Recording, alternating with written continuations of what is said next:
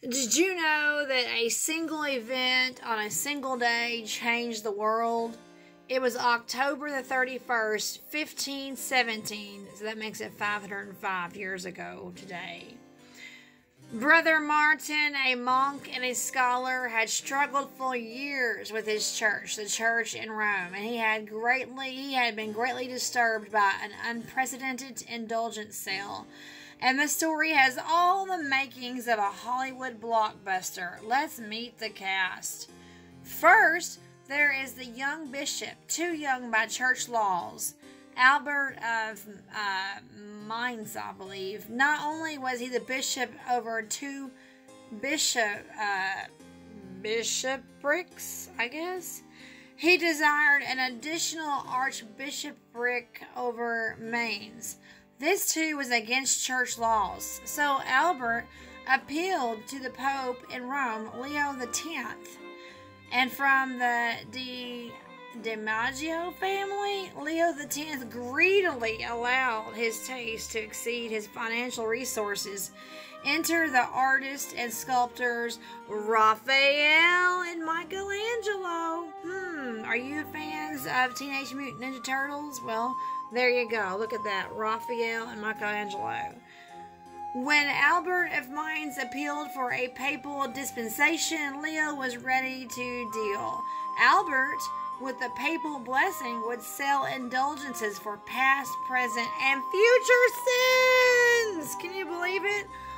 All of this sickened the monk Martin Luther. Can we buy our way into heaven? Luther had to speak out. Now think about it. Can we buy our way into heaven? Luther had to speak out. But why October 31st? Well, November the 1st held a special place in the church calendar as All Saints' Day. On November the 1st, 1517, a massive exhibit of newly acquired relics would be on display at Wittenberg, Luther's home city. Pilgrims would come from all over. I'm not sure what that word is. Genuflect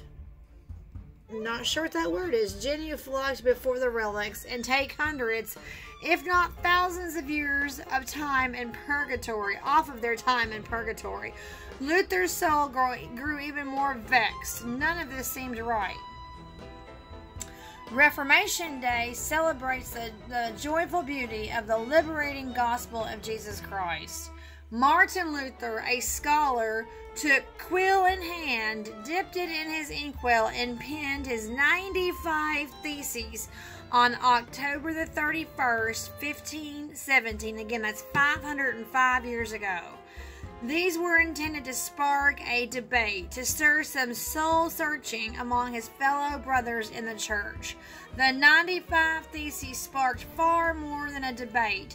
The 95 Theses also revealed the church was far beyond rehabilitation.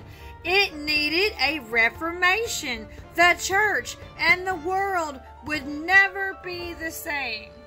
One of Luther's 95 Theses simply declares the church's true treasure is the gospel of Jesus Christ. That alone is the meaning of Reformation Day. The church had lost sight of the gospel because it had long ago papered over the pages of God's Word with layer upon layer of tradition. Mere tradition often brings about systems of works, of earning your way back to God. It was true of the Pharisees, and it was true of medieval Roman Catholicism. Didn't Christ himself say, "My yoke is easy and my burden is light"? Reformation Day celebrates the joyful beauty of the liberating gospel of Jesus Christ. What is Reformation Day? It is the day of the light of the light of the gospel broke forth out of darkness. It was the day that began the Protestant Reformation. It was the day that led Martin Luther, John Calvin, John Knox, and many other reformers, helping the church find its way back to God's Word as the only supreme authority for faith and life, and leading the church back to the glorious doctrines of justification by grace alone, through faith alone, in Christ alone. It kindled the fires of missionary endeavors. It led to hymn writing and congregational singing, and it led to the centrality of the sermon and the preaching for the people of God. It is the celebration of a theological, ecclesiastical, cultural transformation. So we celebrate Reformation Day. This day reminds us to be thankful for our past and to the monk turned reformer. What's more, this day reminds us of our duty, our obligation to keep the light of the gospel at the center of all we do. All right, so I'm reading from this article that was originally published 2 years ago. And so, obviously, you can see that I'm scrolling through here reading that, and that is What is Reformation Day, and by Stephen Nichol, and I found it.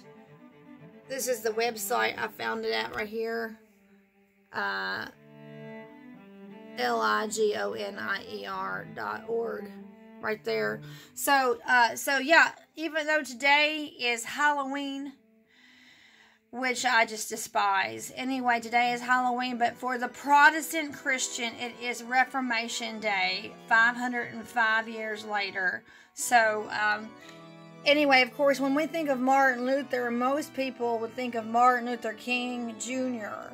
But see, Martin Luther King Jr. was named after, his father. Oh, that's another story in itself. Actually, did you know that Martin Luther King Jr., his actual name was Michael when he was born? But his dad, as a pastor, changed his name to Martin Luther, and therefore his son became Martin Luther King Jr. after this very monk, Martin Luther.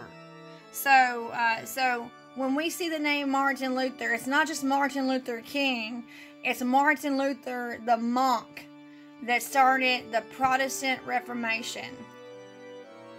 I just had to tell you that. I had to get that off my mind today. And anyway, I just wanted to let you know that October 31st is more than just Halloween. It is Reformation Day for the Protestant believer in Jesus Christ. And with that, I say hallelujah and amen, and may Jesus Christ be glorified.